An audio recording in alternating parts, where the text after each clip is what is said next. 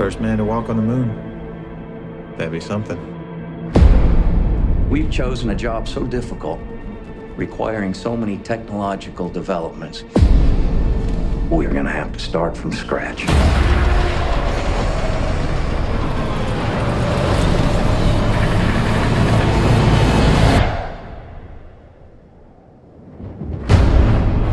Only after we master these tasks do we consider trying to land on the moon.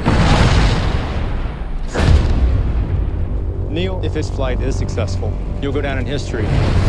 What kind of thoughts do you have about that? We're planning on the flight being successful. Damn, that is a big mother. It'll go up like a half-kiloton A-bomb if it blows. The vehicle's not safe. We need to fail down here so we don't fail up there. This isn't just another trip, Neil. You're not just going to work. Do you think you're coming back?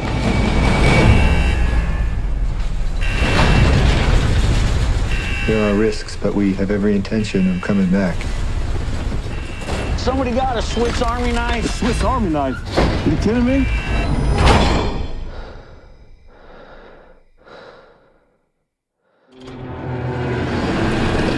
Here we go. 6, 5, 4, 3, 2. Do you question whether the program's worth the cost in money and in lives? You're down here and you look up and you don't think about it too much, but space exploration changes your perception. And it allows us to see things that we should have seen a long time ago. We have serious problems. We've got this under control.